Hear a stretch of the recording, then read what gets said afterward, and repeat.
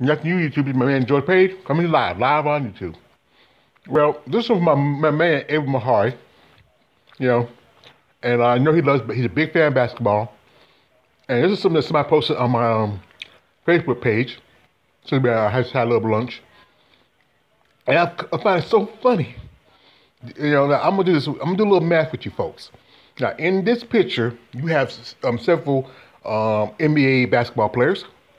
Let's start with some notables. Most definitely Michael Jordan, Carmelo Anthony, Russell Westbrook, Blake Griffin, and one lady from the WNBA, Maya Moore. Now, let me do you a number. In this picture, you have, you know, at least about 1, 2, 3, 4, 5, 6, 7, 7 basketball players. And out of the 7, you have 10 rings between them. Now, if you really are a fan of basketball and you follow the sport, you know where each 10 rings go.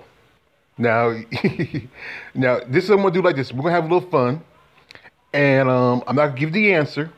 So when you get a moment, put into the comments who has 10 rings. Now, count like per player.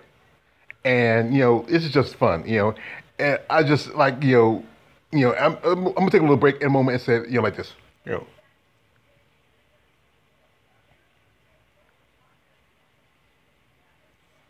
Time's up. You get the answer.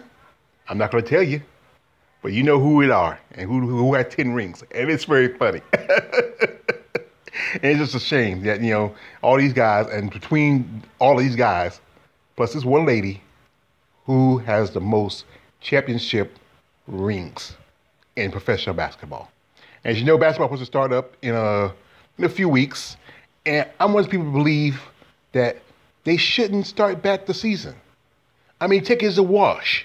I mean, like I said, I just saw on the news that a golf player had to, a golfer had to, put himself into quarantine because his caddy had the COVID virus. But, basketball should take it as a wash. Seriously. Sit out the rest of the season. Start back with a new, fresh season. You got players not in the best shape. You got, some players still have some issues. One player, he's not going to play because he has a child who has chronic vascular issues. But like I said, this is fun. This is dedicated to my man Abel. Abel, I know you watching. I know you know the answer. So like I said, anybody you got the answer, put them in the comments section, and let's just have some fun. It's your man George Page. Like, subscribe. Don't like, subscribe. I'm out.